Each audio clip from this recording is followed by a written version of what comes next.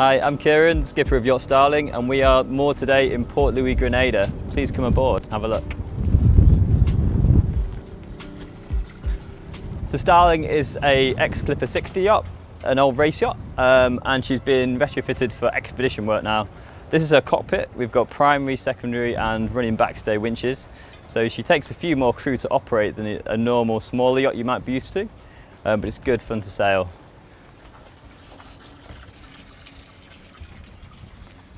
On board we have a Yankee 1, 2 and 3, a staysail, and they're all stored on deck for easy access and easy handling of the sails. We also have a tender which we store on the foredeck. The tender makes shore excursions really easy when we're moored in remote places.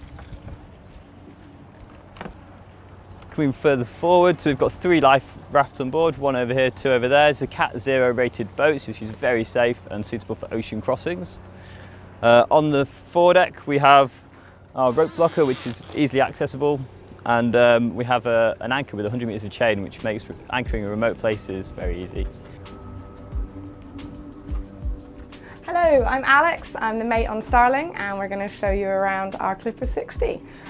So this is the main area on the boat. We've got the nav station here on our right. It's got all of our software and computer for us to do the navigation and also to talk to people on the radio and things like that. Then we come around this way and we come into our galley.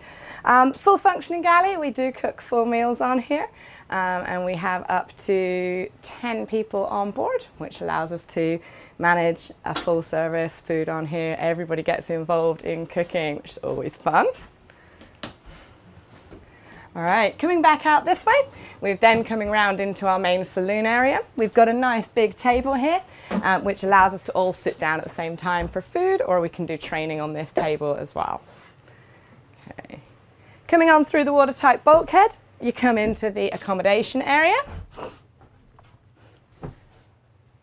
which sleeps 10 people maximum here. We can take 11 on board, including the skipper and the mate. You've got our main heads here with a shower area.